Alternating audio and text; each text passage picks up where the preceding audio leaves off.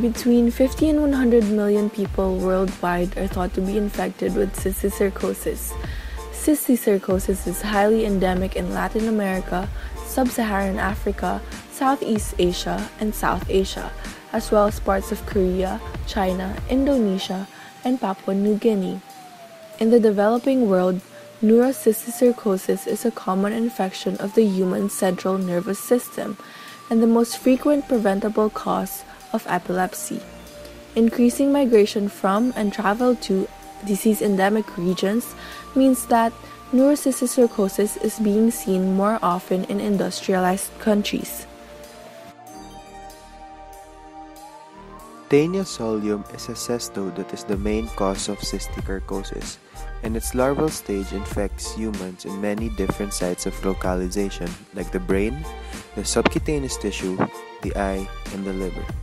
Cysticercosis is an infection of both humans and pigs with the larval stages of the parasitic tapeworm Teniosolium, and it is caused by ingesting the eggs that are shed in the feces of a human tapeworm carrier. Pigs and humans become infected by ingesting eggs or gravid proglottids. A proglottid is a chain of segments attached to an organ and can either be immature, mature, or gravid. Humans are infected by this either by ingesting the food contaminated with the feces or by autoinfection. In autoinfection, a human infected with the adult Teniosolium can ingest the eggs produced by it either through contamination in the feces or from the proglottids that were carried into the stomach by reverse peristalsis. Peristalsis is a series of muscle contractions that moves food to different processing stages in the digestive tract. Once eggs are ingested, Oncospheres hatch in the intestine, invade the intestinal wall, and migrate to striated muscles as well as the brain, the liver, and other tissues, where they develop into cysticercosis. Oncospheres are the larval forms of tapeworm once it has been ingested by an intermediate new host animal. In humans, cysts can cause series of sequelae if they localize in the brain, which leads to neurocysticercosis.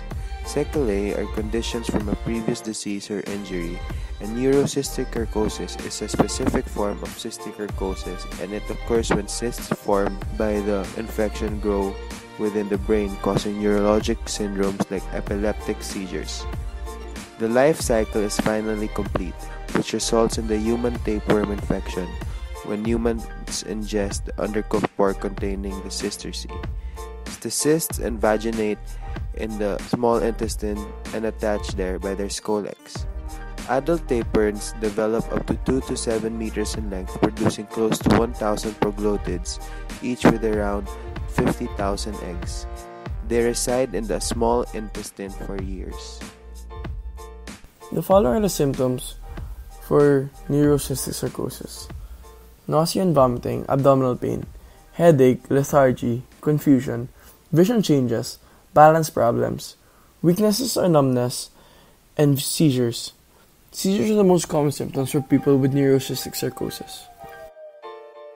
Now, it is very difficult to detect if the patient does have neurocysticercosis because the symptoms are very asymptomatic, which means that these symptoms are present in many other diseases as well.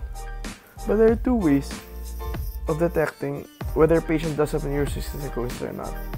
This is through CT scan and an MRI of the brain. Thanks to these tests, the doctors will be able to see the cyst present in the brain and choose which treatment to give the patient.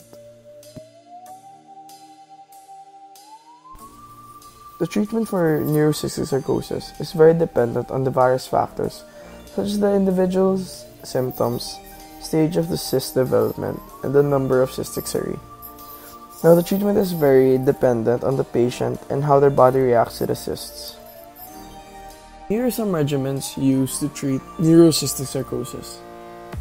First is the Antihelminthic Agents such as Albendazole and Praziquantel.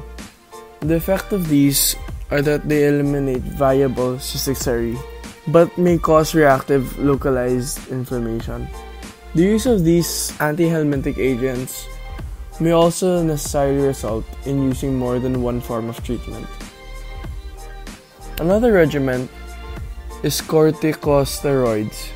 These can be used instead of antiparasitic medication used to decrease the inflammation, but are not active against the parasite. Another regimen is the anticonvulsant medication, such as Carbamazepine and Phenytoin. This medication is used for patients experiencing seizures and recurring seizures. And the last treatment would be surgery. This is the last resort option because it requires you to open the brain and surgically remove the cyst or place a brain shunt in order to relieve the pressure if the pressure is too great for the patient to handle.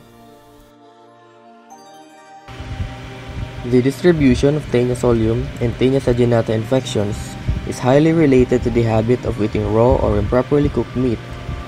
Abstinence from beef as part of the religious beliefs among the Hindus prevent Taenia saginata infections, while among the Muslims, prevention of Taenia solium infections happen because of abstinence from pork. Maintenance of the life cycle in nature is dependent on the level of environmental sanitation practiced within that area. Animal intermediate hosts such as pigs should be kept in pens to avoid access to human feces. Contamination of the grazing fields with human feces favors infection of the intermediate hosts. Thorough cooking of meat is a primary measure of prevention and control. Freezing at -20 degrees Celsius for 10 days kills the Cysticercosis.